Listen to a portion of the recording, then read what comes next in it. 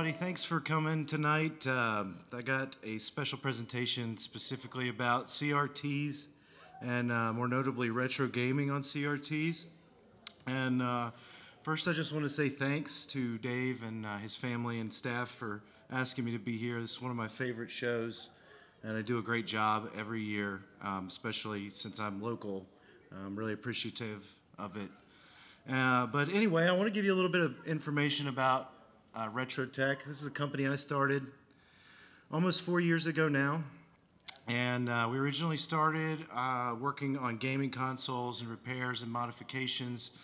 And then eventually in 2016, I really started to dive heavily into CRT repairs and restoration. Last year in June, I founded a YouTube channel, which is pretty much all about CRT restoration and repairs. And then since then, we've been able to restore over 200 CRTs to date. So that's just a little bit about Retro Tech. And I do actually have a mission statement for this company, and it's resurrecting vintage technologies for the modern world. So that's just a little bit about Retro Tech and the company. And today, we're going to go through this presentation, and I'm just going to give you a little bit of highlight here. We're going to talk about a little bit about the history of CRTs. We'll get into different types of CRTs, and of course, current uses, benefits, why you would want to use a CRT, what's good, and also a little bit about what's bad about them. And then we'll look at what to look for when we're trying to hunt for a CRT, some of the reasons that CRT restoration is important, and then we'll do a Q&A at the end if anybody has any questions. All right, so I just wanted to give you a little bit of brief history lesson on the history of the cathode ray tube. So believe it or not, cathode rays were actually discovered in the 1850s. So this technology goes back an extremely long time. And the gentleman in the middle of the picture is Julius Plücker and then Johann Wilhelm Hittorf. These two scientists basically started the whole study of the cathode ray. They discovered it, and then they shot it into vacuum tubes and watched it project shadows against the tube, and that was officially the first kind of CRT tube technology starting.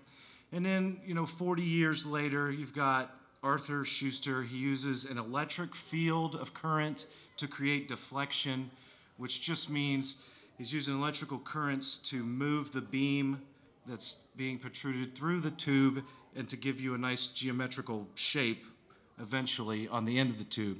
Then in 1897, another gentleman started using magnetic fields, which is actually what is used now in tubes. And then in the same year, J.J. Thomson proves that cathode rays are made of subatomic particles known as electrons. So the electron and the shape of the atom was actually discovered through the cathode ray tube in the late 1800s. This is officially the first CRT that was ever made, and it was, again, 1897, so a lot happened around this year. This is a different gentleman named Ferdinand Braun.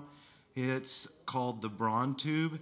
It was a cold tube, meaning there wasn't any electrical current actually powering it. You'd just send your beam of a current through here, and he would watch the beam of current go through the tube, and it was more of an an oscilloscope. So just reading what the rays were doing or what the different currents were doing. Let's fast forward a little bit further, and we've got John Johnson and then Harry Weinhardt from Western Electric. They developed the actual first hot cathode ray tube, which just means electrically heated and powered, and then it is sold as a commercial product later that year. So this was not used for like televisions or anything at this point. This would have been more used for like Morse code technology back in early war. All right, so this is the major time then of technological advancement towards a picture screen. And this gentleman, I'm not going to pretend to know how to say his name, from Japan. He, in 1925, he had developed his own CRT with 40 lines of picture resolution. 2 years later, he's over doubled that to 100. And then in 1928, he's the first person to ever display a human face on a CRT screen. In 1932, at the same time, right after all this, RCA is granted trademarks for the terms cathode ray tube and they did at that time begin making and developing a test unit. In 1950, RCA released that term back to everybody else that they could use it for their term. But this is a picture of the very first RCA trial set. It looks a lot like a record player or a piece of giant furniture. And this was actually kind of a weird setup because you could see the round picture face, and the way it worked is that picture would reflect off a mirror on that fold-up piece of furniture, and you'd sit there in front of it and watch it off the mirror. Not very effective, and they actually weren't even able to get this sold yet the first year, because the actual first commercially made CRT television was produced by Telefunken in Germany in 1934. This would have been an all black and white set originally. And here's some pictures of those original CRTs. These are huge, giant pieces of furniture that just had a nice little screen in them somewhere. A lot of wood knobs. This was the style of TV back in the early 1930s and mid-1930s. And then we're going to move through some of the early years of CRT television. 1935 to 54 is pretty much dominated by black and white. RCA continued to hold a major stock and share of the actual market. They made over half the CRTs at this time. So back in the early or late 40s and early 50s, RCA really began to try to develop a color TV. And the way they were doing that is through what's called shadow mask technology. And I'm not going to get too into all the details in this one about exactly what, overly doing what a shadow mask, but I do have some examples of a little bit about how that works. This first tube will go in that's not on, that's just the wood grain, is a shadow mask tube. I'll show you a little bit of difference between that and other tubes in a minute. But 1956 to 58, the first few television shows were broadcast in a color format that was acceptable and usable by these RCA screens. And then right after that, in the early 60s, color TVs just took off. And this one right here is the very first color television that was ever made by RCA and pretty much anybody that was sold. You can notice it had a real roundish picture to it, so that was really popular down in the early 50s. A lot of wood. Again, now we're moving into the 60s where they're starting to get a little bit more of a 4x3 format and more almost straight sides and a little bit bigger picture tube. It's still a lot of wood, but mostly shadow mask technology all during this time. RCA is dominating the television market. So here's a little diagram of how shadow mask actually works. You've got your 3 electron guns, and that's what's giving you each your colors, red, green, and blue. That beam of light is shot through what's called the shadow mask you see on the diagram, and then that mask is a way to line up the dots in a pattern on the screen, and that's how you're getting your picture. It's just filtered through that and aimed at the screen to make the pictures on the screen. And the original color beams were in that triangular pattern, and that's pretty important because it wasn't really an effective way to make a color picture. And the alignment was changed later to straight 3 in a row. And I'll show you that here at the top. That's an actual electron gun from a CRT mask or a shadow mask tube. And they moved it to 3 in a row. They did that later to really increase the brightness on the shadow mask tubes. And again, this whole area where this gun is in this area right here in the back of the tube. If you're not familiar with it, that's inside that glass vacuum right there. All right, so again, shadow mask tubes, they were produced for the entire lifespan of the CRT display. And you can tell them by, I put this picture up, they're actually curved on each side. So it's curved top to bottom and then left to right or right to left. It's curved on all sides. That's always going to be the situation for most shadow mask tubes. So after a little bit of time, Sony is really getting interested in getting into the game of television. This is actually their very first television that they developed. It was a portable 8-inch black and white only screen, and it wasn't projection type, so it was a transistor television. However, it was not. It was break down a lot, and 2 years later it was discontinued. It wasn't really a good seller, but it was their first television. I've got some higher definition photos of that.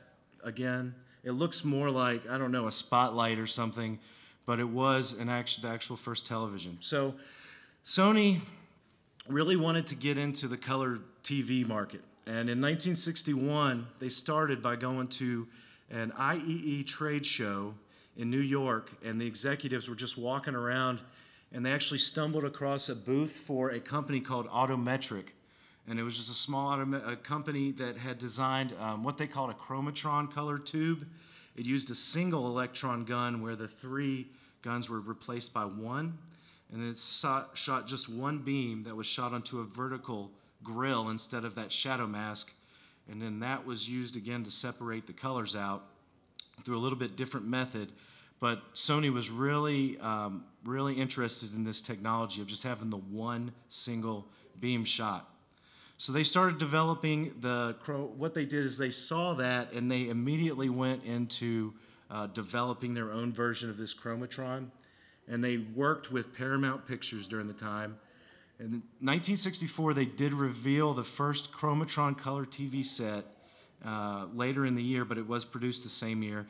And literally, to be competitive, Sony sold it at half their cost. So they were losing tons of money, but they were confident at the time that they could get production costs down and try to make up money on the back end. Here's a picture of that early chromatron, very first color TV Sony made.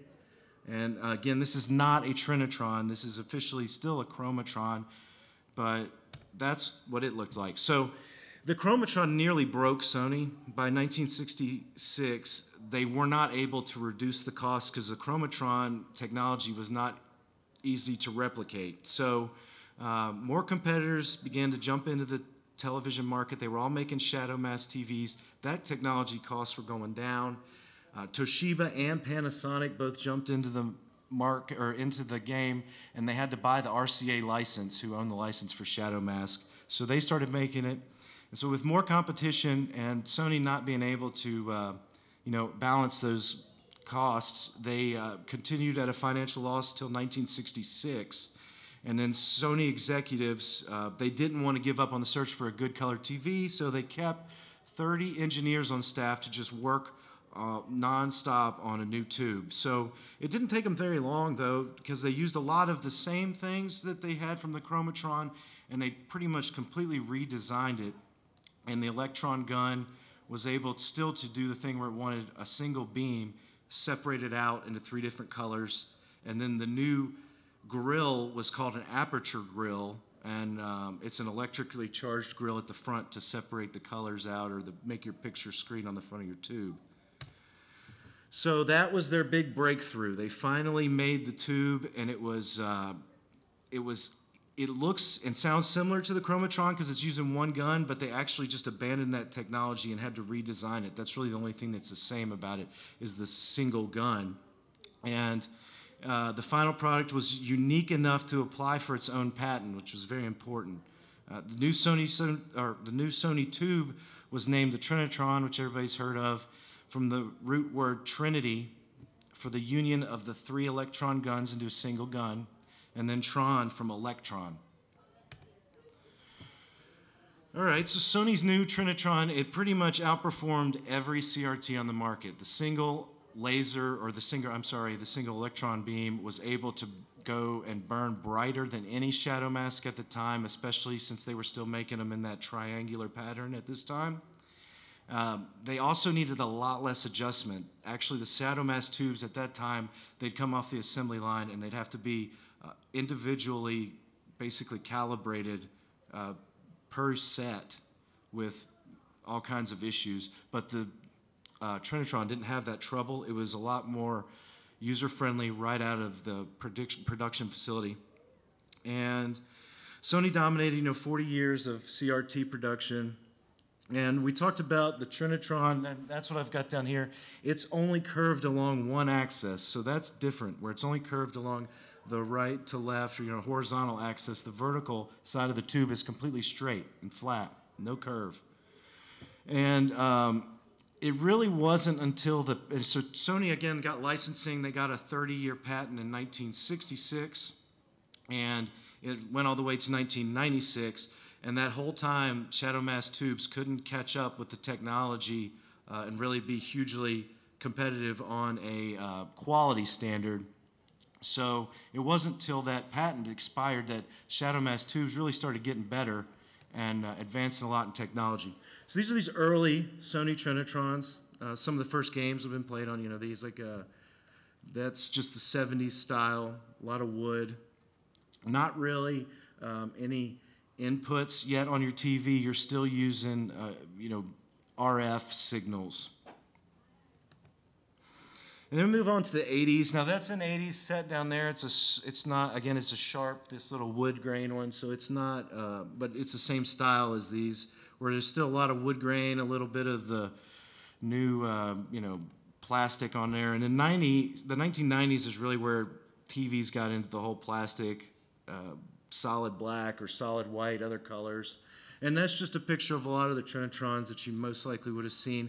The 1990s is also a time when Sony brought their Trinitron to computers and computer screens and started with those high-quality CRT monitors. And then, of course, the 2000s, the last generation, you have the more square design, still silver, and then even started coming out with widescreen, high def, other versions of the CRT right towards the end of like 2006.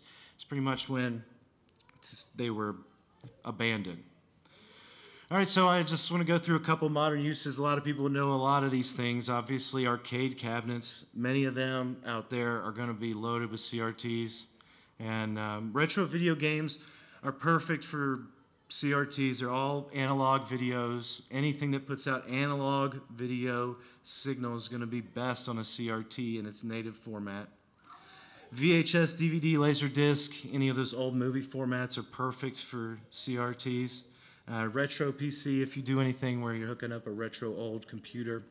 And there's even a move more recently to do modern gaming on higher end CRTs.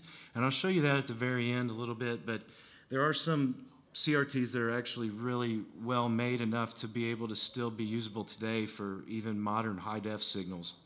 And you can still stream older 4x3 content onto tubes like this, and they'll always probably be used for test signals out of oscilloscopes.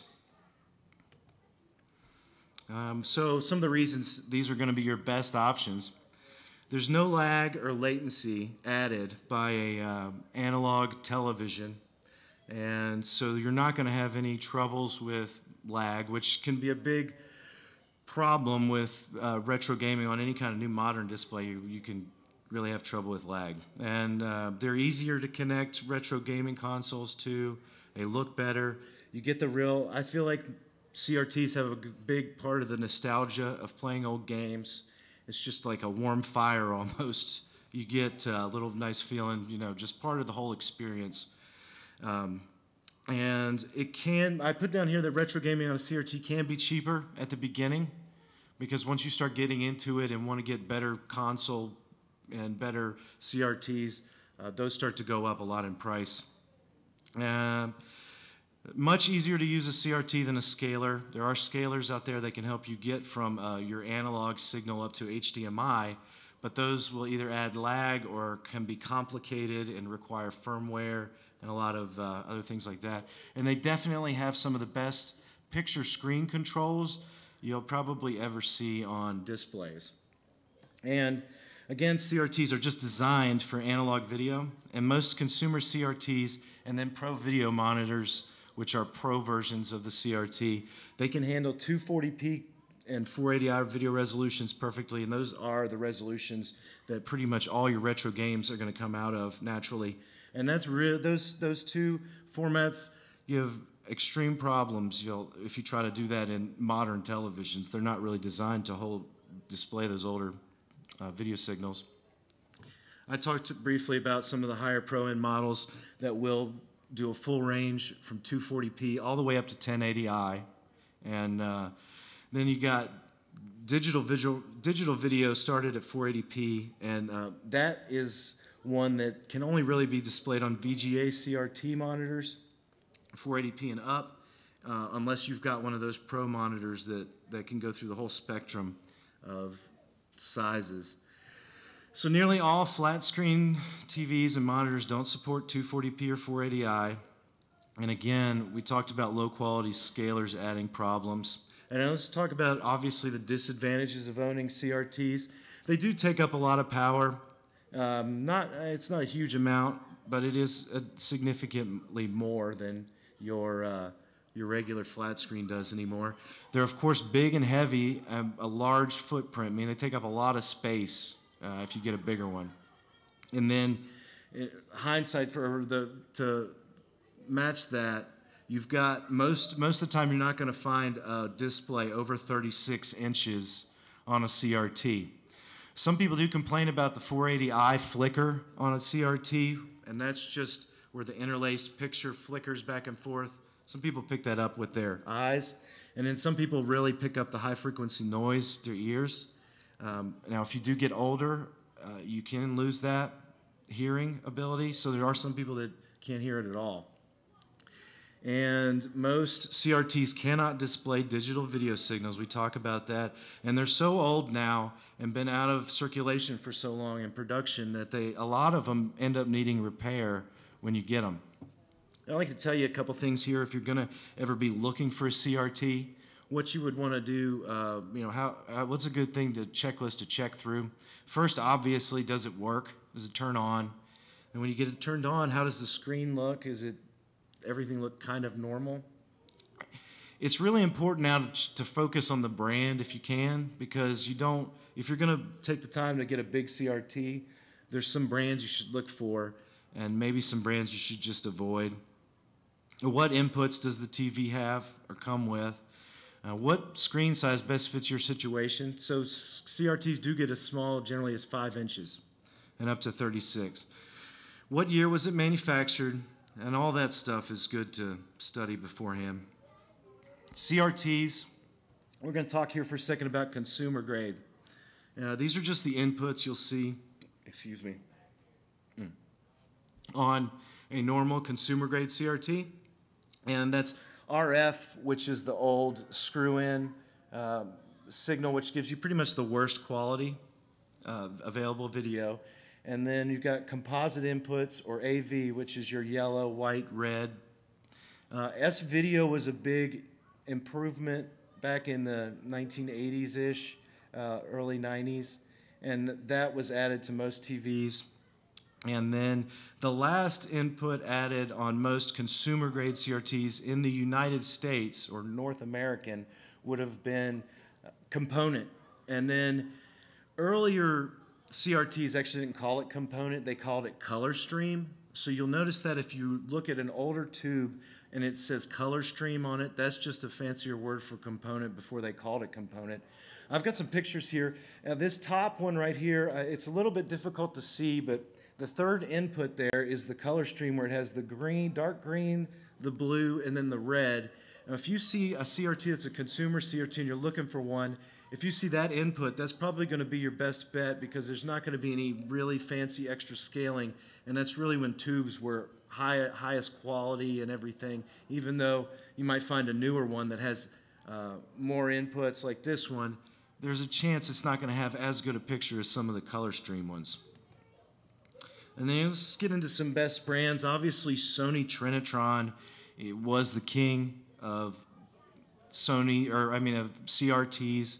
The best years to look for are between 1996 and 2005 if you're going to get one. This is a consumer grade again.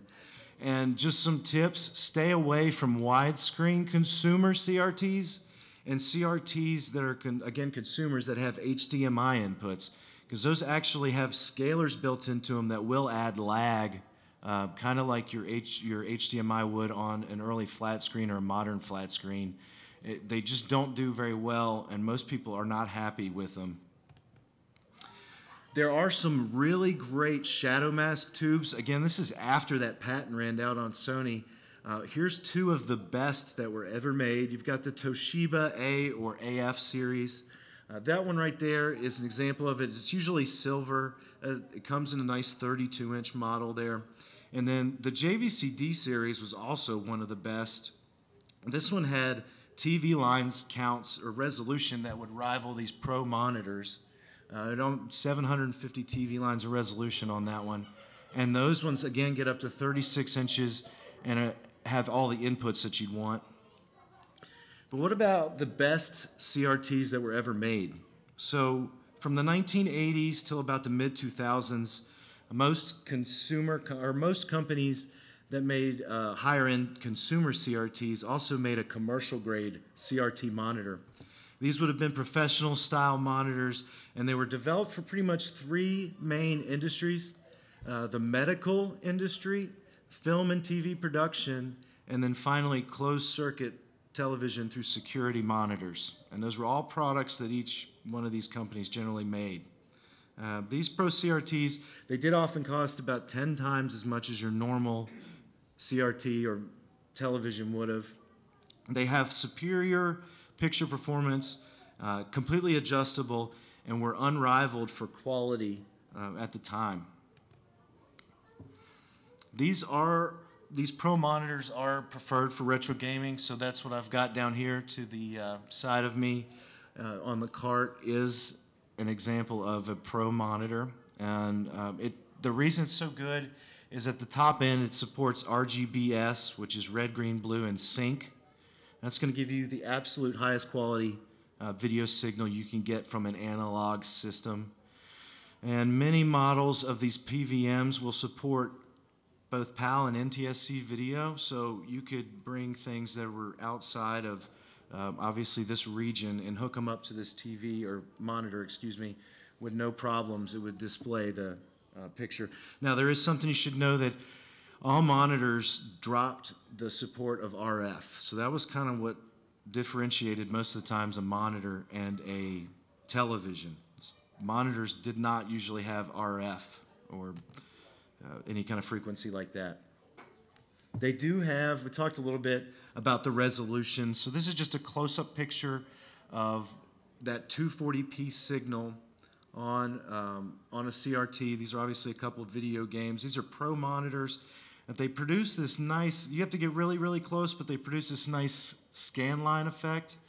And what's happening in that picture is it's a progressive picture. So on a tube, a TV tube has 480 vertical lines on it, and all that this is doing is lighting up half of them, and it's skipping a line interval in between each one of those and creating just a blacked out line. So that gives you just a solid progressive picture with no flicker, and then that's what the scan line effect comes in and actually makes it look sharper. So this was pretty revolutionary for video game developers back in the day, because it was kind of a trick. No one really had used 240p like this. And they did a really great job of doing it to make a progressive scan for video games. So first, let's just take a brief discussion on the two Pro monitors that Sony made, the two families of Pro monitors. They were as it worked out in the consumer market, Sony was the leader in the professional market too. And they produced the professional video monitor, or PVM for short. Those were specifically medical, security, and then smaller video editing. So like a lot of news stations used the PVM because a BVM would have been so much more expensive than even a PVM, but you were still able to do a lot of video editing and use those for color verifications and things like that. There are some Sony medical PVMs that are branded as Olympus. So if you are looking for a PVM, you can look for Olympus branded monitors. If you see Olympus, OEV, that's most of the time a just straight up Sony PVM with just a different sticker on it. However, Olympus did use Panasonic prior to Sony. So if you run into one from like 92 or 93, it'll look like this one where it'll have the shadow mask, and it'll be completely different tube. So just check it, make sure that it says, it'll actually say Trinitron on it still if it's the Sony version. Sony also produced a BVM, which is considered a highest level monitor. It's for broadcast video, and these were extremely expensive. They were used to edit movies, music videos, TV shows, and live broadcast television. And the BVMs are the best of the best the CRTs can offer. And they do have some of the highest video resolutions, the most supreme picture quality available for retro gaming or any kind of analog video signal. And that on the top is a lower-end Sony PVM, and then down at the bottom we've got the BVM. But this is, so if you look here, here's just some common models you might see. We got different sizes here, so most of them will look like this where they've got the knobs and buttons and adjustments on them, but you'll also get ones like this one down in the bottom corner that are older and they have a cube design and really not very many buttons or anything. Those ones are still very good though and very desirable. So that's just kind of what a lot of those PVMs looked like. And then if we get into the BVMs, again, these were generally bigger. They all had to have highly technical control boards. Sometimes you'd get them and they wouldn't have this control board down here at the bottom built into them. So there's a lot, these are a lot more technical and a lot more finicky. So they are really great, but they do take a lot of patience and you have to study a lot, and you know, they're almost like a high-end Ferrari. They always seem to need servicing and stuff. So if you're getting into monitors, it's best to start with probably a PVM or something else before you get into a BVM, unless one just falls into your lap.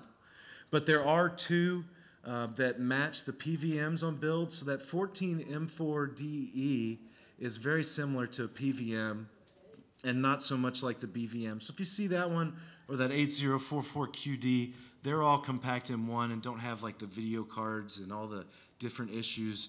So those are really nice. And there are some shadow mask, again, Pro CRT monitors. These are the companies that made them: JVC, Panasonic, Ikegami, and NEC. And that one on our picture right now is a JVC monitor. It's hard to see, but that one is JVC. Here's some of these models that you'll see. These are all standard, so they're, or except for this bottom one, they all just do 480i and 240p. You've got this Ikegami down here in the left-hand corner, JVC, which we saw the Sonic picture on, and then there's a Panasonic version.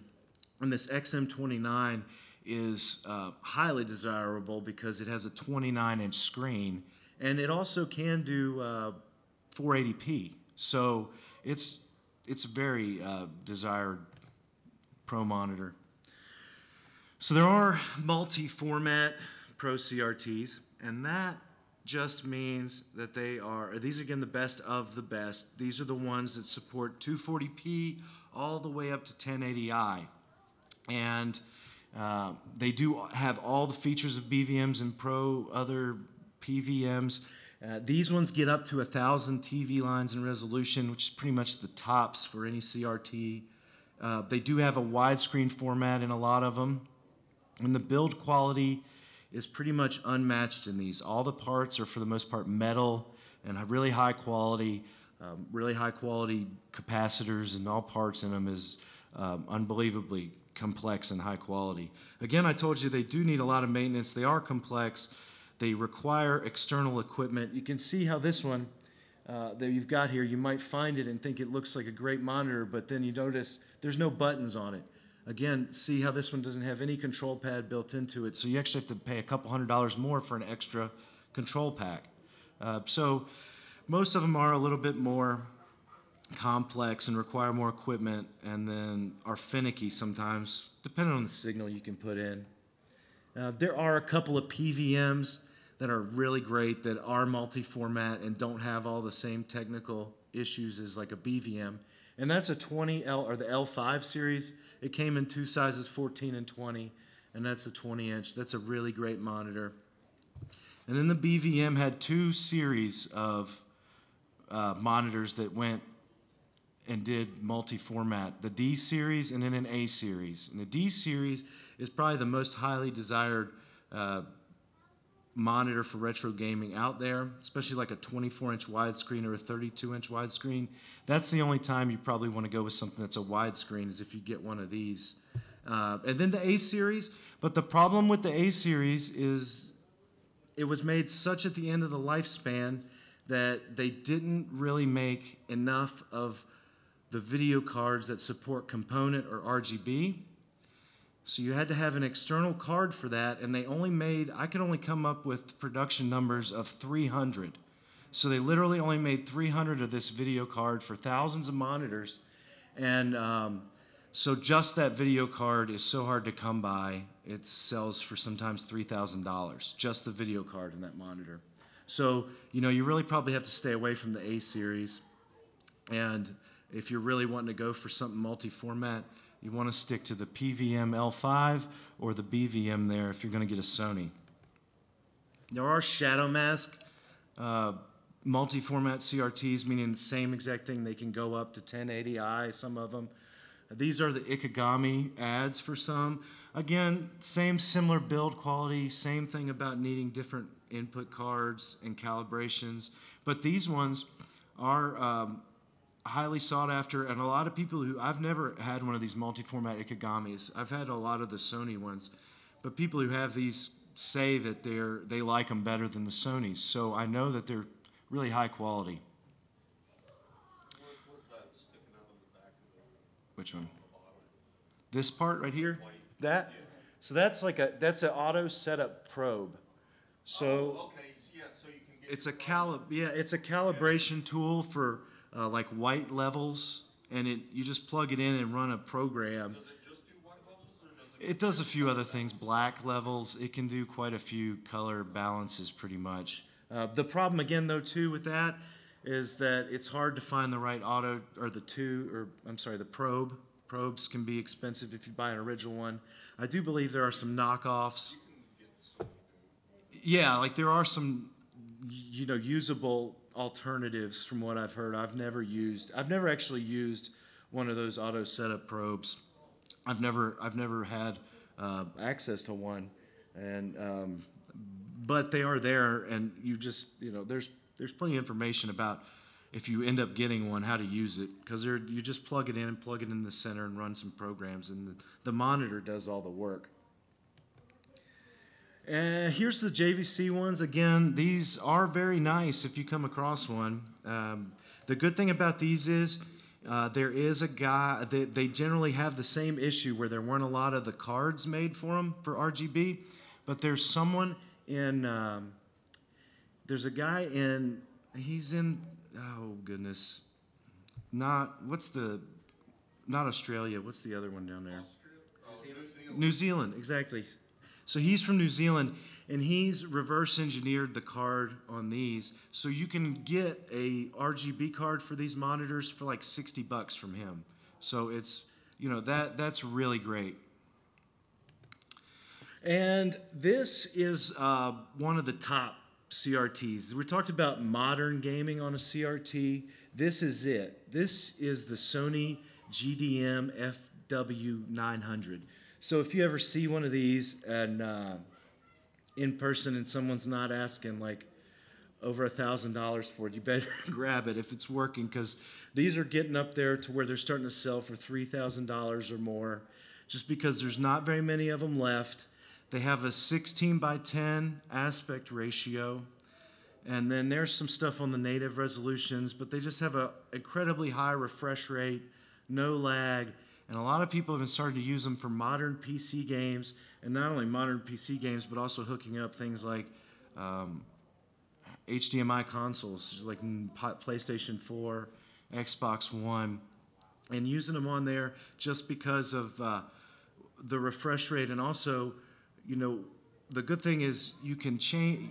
CRT screens are so good at refreshing so fast that if you are in a game where you're moving across back and forth on a screen, you know, you're not going to get any kind of jitters or anything you might get on an LCD or flat panel, yeah, artifacts. That doesn't happen with this, and you get that full like motion of picture the whole time, so people really love them. All right, so this is some tips on best places to look for a CRT if you're looking for one. So first thing is always check with your family and friends, because I'm sure like your grandma probably has one of these in her attic somewhere, or somebody does, this wood grain one. And you can look at online local marketplaces, Craigslist, Facebook, OfferUp, etc. for consumer CRTs, and generally find good ones for pretty much next to nothing on there. There are social media communities that I've written here. These are two of them that generally do have monitors. As far as pro monitors, they will come for sale. Now, it's not all the time, but like if you go to that Reddit page, they have a listing page on there, and it's just classified ads of people in the gaming community that have extra monitors that want to get rid of them or sell them. So that's a really great one, that CRT gaming one. And then that Facebook group, people will go on there and list them. You can always go through eBay, but that can be, you know, anything like expensive on eBay. Plus shipping is an absolute nightmare with CRTs. You can go to local government auction websites. That right there, ebid.nashville.gov, that's the one here in Nashville. So eBid goes all over the country and has those in different areas. And I've actually bought PVMs from them that have come from the public library. They also come from like a courthouse situation with, you know, trials. Again, security, even like security monitors in jails. All those things eventually end up government waste or government auctioned off, usually on these sites. The only real place left anymore to find these kind of high-end monitors in the wild is pretty much three places. TV and news broadcast stations do still sometimes have basements filled with these CRTs. You'd be surprised. The last load, this one down here came 2 weeks ago on the cart. It was part of a medical load, but also with that load was a CRT load from East Tennessee from a news station, and they finally threw out all their stuff from the 90s. So that was one way to get them. Medical facilities do still hold on to them, and then recycling companies. And the best thing to do with a recycling company, if you try to contact them, don't try to contact them and tell them unfortunately, you can't tell them you want to buy just one usually. You have to go and buy things from them, usually by the pallet. You get a better deal, but a lot of the stuff you get won't work. They don't really like to generally mess around with single sales. All right, now we can move on finally to some CRT repair and restoration. So I've got some pictures here of electrolytic capacitors that are in really bad shape. It might be a little hard to see on the pictures there, but this is generally when you get into a 25-year-old machine, you can see this pretty commonly, where you'll have extremely dirty caps, or on this picture over here on the left, you can see the tops of them is starting to peak and bulge. That's a sign those caps are dead. But not only that, there's always a lot of film, dust, residue on the boards. So what ends up, the average Pro Video monitor, for example, that one down there has about 190 electrolytic capacitors just like that inside of it. So that's a lot, and they don't generally last longer than 20 years. So it's always a good idea if you get a monitor for the first time to just look inside and observe the caps and make sure that they don't explode. None of them have exploded, none of them look bulged like that, because if that thing blows up and leaks, what's inside of it is all over the board. It can be really difficult to clean, and then it can also corrode your traces and cause very big problems with other more important parts on the board. Because what's actually inside of a capacitor is these old electrolytic capacitors, nothing more than fish oil. So that's why if you turn on an old machine that hasn't been turned on a lot and you start to smell a weird fishy smell, that means you've got capacitor fluid on your board and it's starting to get hot and cook inside there, and you're smelling fish oil from 30 years ago start to heat up. So Again, it's always great. Now, sometimes it won't look that bad, and you can just get in there and get a lot of compressed air and blow a lot of this stuff out. The other problem with the capacitors in the dust is the dust will build up on the capacitors themselves, and if you get completely dusted over components, that actually starts to act as an insulator, and as it gets hotter, heat builds up inside there, and it actually wears down your CRT faster. All right, so obviously, like, one of the big reasons for repair and restoration is preserving the hardware and the format. So it's very important, to always have something to be able to put these on their native form. And that's really one of the main reasons and obvious reasons to restore and keep CRTs around. But there's a bigger issue, and that's e-waste. So e-waste is a big, big problem that we're all going to be probably talking about the rest of our lives. This could be any electronics, but specifically CRTs are especially problematic, and I'll show you a little bit more on why. First off, in 2006, the EPA designated CRTs marked for disposal, meaning if you say, I'm going to throw away my CRT, then that CRT is considered hazardous waste because there's lead blown into the glass itself, especially in the funnel area. That's all lead-lined glass. So the EPA came out and said it was hazardous, but they didn't make any rule or law that said you have to recycle it. They just encourage you to recycle or reuse it. But the actual regulations vary depending on the district and the state. So some areas it's illegal to dump your CRTs, but like in Tennessee, it's actually not. You can just call your local garbage man, and they generally will just come pick them up.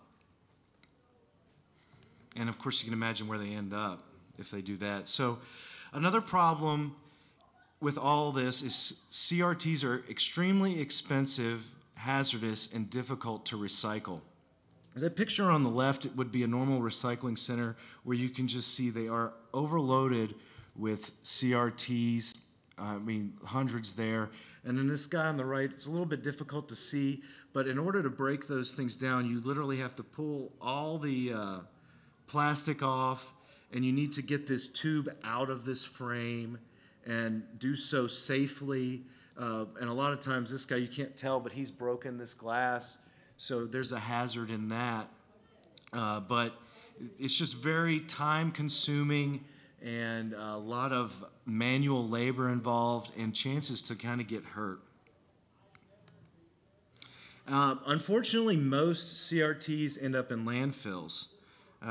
Or even worse than that is they're shipped overseas and they end up part of a dangerous metal scrapping trade. And so CRTs, there was a time period where CRTs were actually, you'd go to a recycler, you'd say, I'm going to give you my CRT. They say, yeah, we'll take it. And there's been many times you can go look on YouTube and find hundreds of videos of news channels exposing these recyclers. They were actually taking the tubes out of the CRT, they'd load them all in sea containers, and then they'd ship them to China or they'd ship them to Africa. And they were saying that these used, damaged, bad tubes were reusable to get around the paperwork of the EPA. So they ended up over in landfill or in the middle of pits in these third world countries just being built up. But again, CRTs are a huge part of this because the glass is just, there's no viable way to reuse that glass if it's busted. So this next picture is a little bit difficult to look at, but it's a good example of what really happens to a CRT. And at first sight, it's kind of difficult to see what's going on here.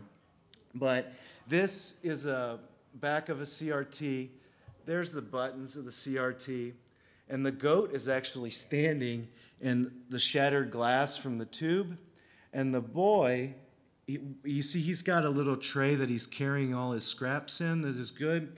That tray is the actual shadow mask from inside the CRT. So he's broken the glass. He has no shoes on. He's broken the glass, gotten the metal out of the glass, and then he's filling that up with the components, because the CRT, it does have a lot of copper in it that's not attached to it. That is salvageable, and then the circuit boards actually have lots and lots of gold. So you can scrap CRT circuit boards. If you just do that, those are very desirable for scrapping because they have so many highly expensive metals to get out of them. And that's what that kid will do. He'll go do that and then sell those to somebody in his town. But the good news is there are plenty of great CRTs available. And every retro gamer should own at least one, or like my friend here, 10. So that's pretty much it for the presentation today. Thanks. There's my information again. And if you guys have any questions about anything I talked about or anything randomly about CRTs, I'll be glad to answer anything now. Schematics on an old CRTs and for repair, are those readily available? Yeah, surprisingly, communities, for example, like the Reddit community, but even other Nintendo age, Atari age, other people have been doing a great job of scanning in these, a lot of these schematics, because you can, especially any pro monitor, you'll be able to find the schematic for no problem. It's well documented, PDF, you can usually get them for free. Off of that Reddit page actually has them listed there. And even the D series and the Toshiba and a lot of those high-end models I listed, if you go to that CRT Reddit group, they actually have a page that's dedicated to that, just the specs and all that. And even like consumer, not always, but you can still find them, because what you can do with a lot of the CRTs is mod them. So you can not only repair them, but you can tap into the video processing chip on the CRT circuit board and add an input for RGB similar to these monitors or like your arcade. And it's a way of just tricking it, but there are like there's a lot of people that do that because it's easier, and at the end of the day, it's a lot cheaper to mod a consumer set than to buy a thousands of dollars on one of these other, because you can take like a 27-inch and easily mod that and have a larger screen with the RGB high-end inputs and get that scan line effect with those. How about, a lot of these 20 and 30-year-old arcade games in here? To keep them going, what are the things we should be looking at doing, or who can do that kind of work, rather than wait till they fail? Yeah, that's a great point. It's always a heck of a lot easier to get in there and do the maintenance on one of these things while it's still working, as opposed to waiting till it fails and trying to figure out what went wrong.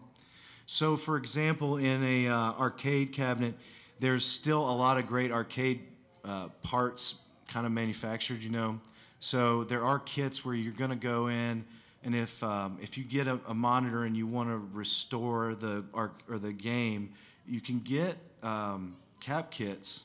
You can either buy an actual cap kit for your chassis, or you can just go through and either get the schematics for your chassis and build a cap kit out of the capacitors, or just look at the capacitors on the circuit board and verify what they are. So you change those out, and generally, if you can get a good flyback, you can also change that flyback out. And then there's like a hot, I can't remember what the high occupancy, transformer, that one is part of the kit too. So if you go through, when I do a restoration, something like that. If somebody wants all those things, then that's like what you do, and at the same time clean the board, and then that's not really going to affect your tube at all. So you clean that board, and then if you have tube problems, you can go through and clean the tube. There's some technique to like resetting the yoke on there, the deflection yoke, which is, I don't know how many know what that might be. Let's go back to that tube picture and kind of talk about that a little bit, because those parts do take a little bit of trick to fix. Let's see.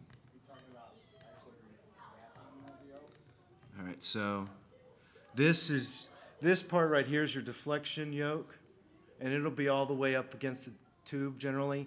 However, you know, that's the magnet in it that's actually pushing your picture out, you know.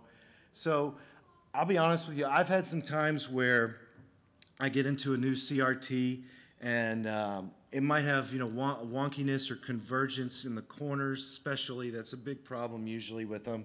And then you get around back, and I don't know if you've ever seen the convergent strips, which is just a little usually plastic strip with a little magnet on the end of it. But you get in there and it's messed up, and then you've got like 20 strips that some techs just kept jamming in there over and over and over again. And honestly, it's so much that it's like doing nothing. It's just too much to do nothing. So when I get in and I get a part of restoration, there's one screw on this yoke. And again, this could be all powered off, obviously. But you unscrew that, just loosen that, and then you start twisting that yoke, because it's been attached to that tube generally like 20 years. So you break it loose, and then you pull it back on the neck, you know, all the way up as far as you can, an inch or something. Remove all those strips, and then push it back against it, and then kind of start over. See what you're looking at, because again, it's really hard if you've got like corner convergence, and again, you go back there and there's 30 magnets. You know, what are you really going to do to fix that? And adding more magnets didn't work. Yeah. So that's it. Now there are like some really high tech adjustments back here. I say they're high tech, but they're not. It's just highly complicated. They're actually really low tech, because you're just spinning these rings right here, and that's affecting convergence and stuff. See, like there's 3 sets of rings on that, and the very first 2, they adjust your screen purity. So if you have like a white screen on the screen and you notice, I don't know, purple or a little orange in it, then you move the first 2 slides back and forth till that just balances out and hopefully gets white mostly. And then the ones behind it control, I'm sorry, I can't remember what the exact order is off the top of my head, but one controls like the red, and then the other controls like the green and blue. So there's only, that's really, I mean, it's super troublesome. So unless you really have an issue, you probably shouldn't get in there. Most of the time, those are going to be epoxied. So unless you just notice a terrible convergence issue, it's really not good to get into those too much. But that can be done, and that's how it was done originally. Any other questions? Storage, long term? Yeah, that's a good idea. So here's something. They are sensitive to temperature. However, CRTs can still, if they're not in operation, they can get up pretty high. I'm not exact, you know, and they can even go down to below freezing. It's just, you got to keep them kind of above 20 degrees and below like 100. And then humidity will have a big impact on that, obviously, from it just sitting there. Now, today was a really good example, because I had some CRTs that I was pulling out of my garage, right? And it's freezing cold, and you bring them inside, and it's like all of a sudden covered in condensation. That's obviously be a terrible idea for me to just plug it in and turn it on. So you have to like let them sit there and get up to ambient room temperature, or you're going to have a huge amount of trouble. But yeah, they're okay. Honestly, if you're not using them, they're fine to be stored for long periods of time. they can withstand a high, like there is a tolerance, usually it will be in the manual, it'll tell you an exact tolerance on the tube for the actual temperature it could be at, and it's generally, that temperature is generally less, a lower window when it's operating, and then higher tolerance, or it can stand higher conditions, hotter or colder, just being stored. So if you do come across CRTs that have been in like a storage warehouse, or if like you do have obviously extras and you're keeping them in a storage unit or your garage, you're fine, especially in our temperature. But you're not fine if you go out and grab it out of the cold and try to go turn it right on. That's not usually a good idea. You want it to be over like 40 degrees on the tube itself before you fire it up. Safety. Yeah. You're using Yeah. Well, I know. I take that for granted because safety is probably, and I talked to Dave a little bit about this. If we want to, we can try maybe a repair session next year where I can open things up and show a little bit more. Because CRTs do have some areas that have huge amounts of current running through them when they're on. The biggest thing, obviously, is the anode cap. And I don't even know that I have a picture. It looks like there's not an anode cap on that tube in that direction, but it's generally going to be in the top right here. There'll be a wire, big heavy-duty wire plugged in up there. That's where the majority of the high current's going through. There's also some spots on the neck board that have a lot of current when it's running that you can shock yourself at. CRTs, obviously you're not going to do like a lot of the recapping and stuff. You do all that when there's no power in it and repair. But when you're making all the adjustments, they've got to be running, right? Because you can't tell what you're doing. So you have to figure out how to safely make these adjustments. So it's really just a methodical process of not taking anything for granted, really. Don't think too fast. You watch what you're doing when something's turned on.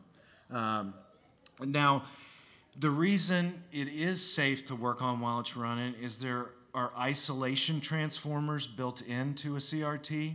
So the current is isolating itself like through a ground loop rather than using you while you're touching it to ground to the earth.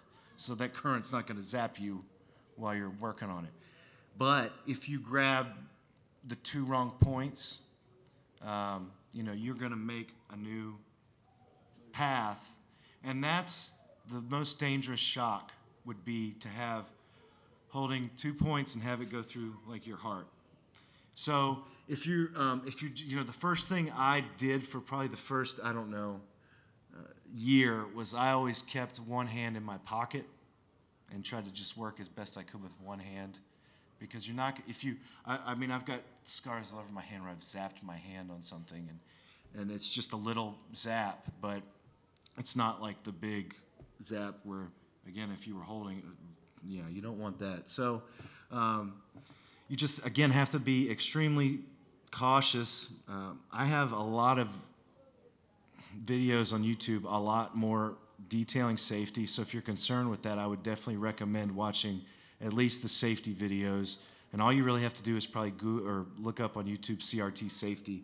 And I bet my video will pop up as one of the top ones because that's one of the ones that people watch the most. It's just how to safely get in there. And I pretty much in that video break down at the back of a CRT what areas are more dangerous than others.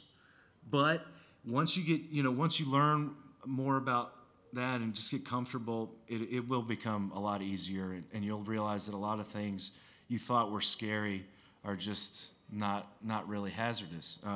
Like when I first started, you'll notice a very common issue on CRTs is that yoke will rotate a little bit somehow over time, and then your screen won't be parallel straight, it'll be cockeyed. And so that's an adjustment you're probably going to do most likely. You can do it by when it's turned off and turn on and see if it fixed it, but you can also do it while it's running. And that's just, again, loosening like this screw on this yoke and literally just rotating that yoke till it's straight on the screen. That's what's causing it to, it's just somehow through movement or something, the yoke just turns a little bit. So, but that's one that like looks extremely intimidating because it's so close to that anode cap, and you're doing it while it's running. And that that yoke is covered in copper, like bare wires, but there's not. There's actually a small film over those wires, so you can touch it and not get. It's not gonna. It's actually insulated. Yeah.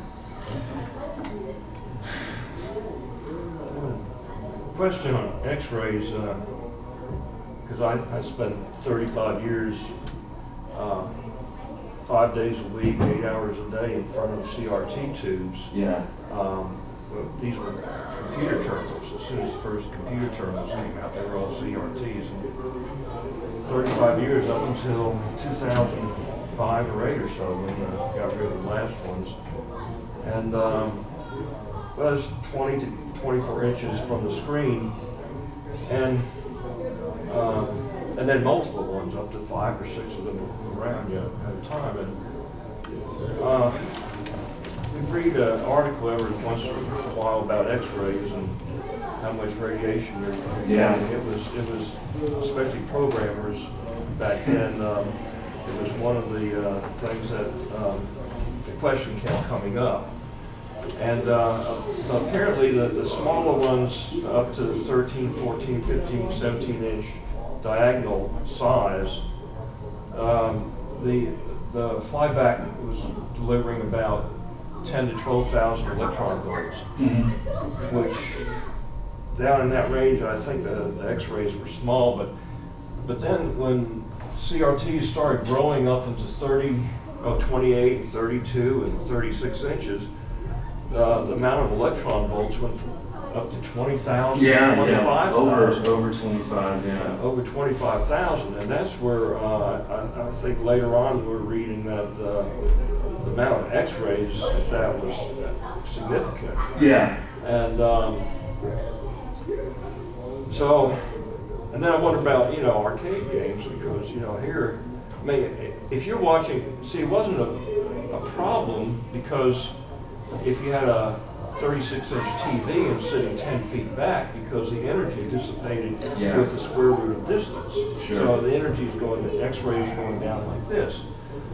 The difference is, in an arcade game, again, being the 2 feet from the screen, and they're all open frame as well. Yeah. Yeah. Yeah, well, you didn't really have much shielding. Well, wooden cabinets had no shielding, but plastic. Only later did I think they sprayed a metallic foil on the inside of plastic cabinets. Originally, the plastic cabinets were, I think, just plain plastic, and then they, just to keep RF down, I think they started spraying the inside of the plastic with foil or metal spray, metal paint. But so yeah, the question again is on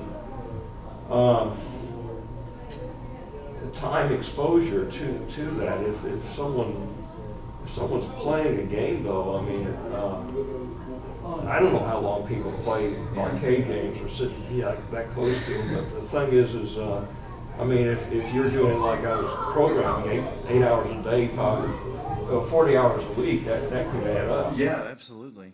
There's a lot of, and that's actually something I didn't mention, but that was part of the hazards. There is radiation levels that come out of a CRT. Now, I don't know. I never could find anything exactly like saying how much or how much it's making, like how much of an impact it's making. And I think it's probably something that they just now, since CRTs aren't mainstream and part of production anymore, that they're probably just abandoning further research. Go back and think about the day and age. I mean, during the CRT days, it wasn't, OSHA wasn't as big a deal, and then people weren't out just measuring everything. There wasn't a mindset to go out and measure as many hazards. They were measuring atmospheric conditions, but as far as that kind of exposure, they figured, well, on a TV set, if you're just far enough back, you're safe.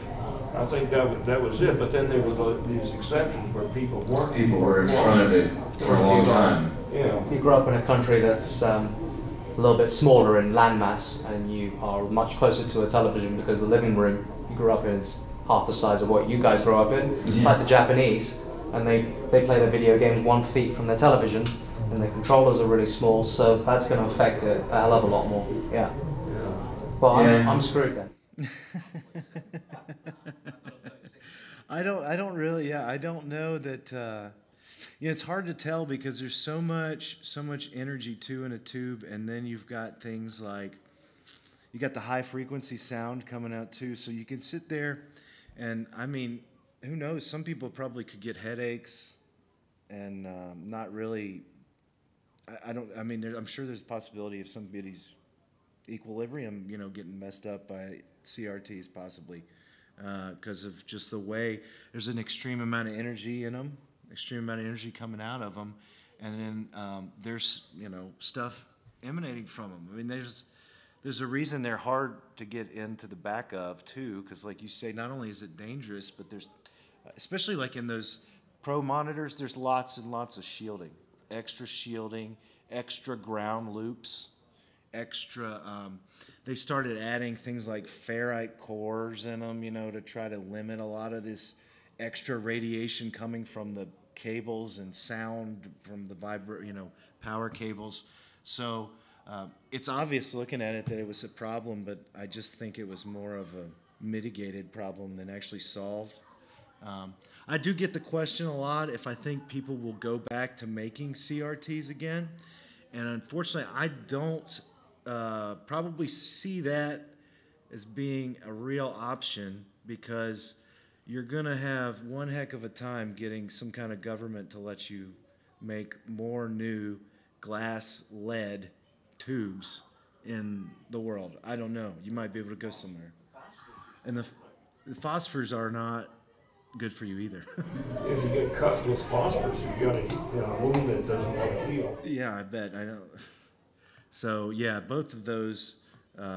It's just, I think that, I guess the EPA just honed in on the lead. Well, it's strange though, because vacuum tubes are a distant relative in a way